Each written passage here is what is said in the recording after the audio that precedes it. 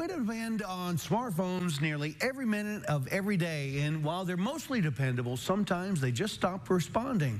Well, Jamie Tucker shows us a fix.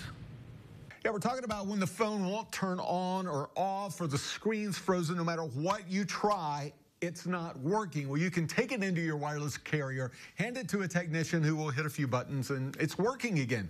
What did they do? Well, it's something called a forced restart, and you can do it too.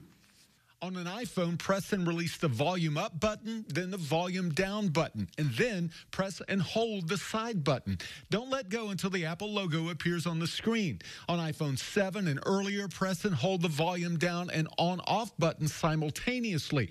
The phone should restart and work fine. If the Apple logo stays frozen on the screen, try the forced restart again, and if it's still frozen, connect it to a computer and using iTunes, update the phone to the latest operating system. On Android devices, it depends on the phone. Try force restarting the phone by pressing and holding the power and volume down keys for more than 7 seconds. But for some Android devices, you'll need to hold the power button down for about 30 seconds.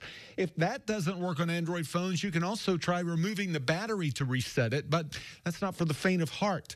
And if you tried all of that and it's still not working, then take it into a technician. And by the way, it's a good idea to restart your phone every now and then. Even if you're not having any problems with it, you may find it works a lot faster. That's What the Tech. I'm Jamie Tucker.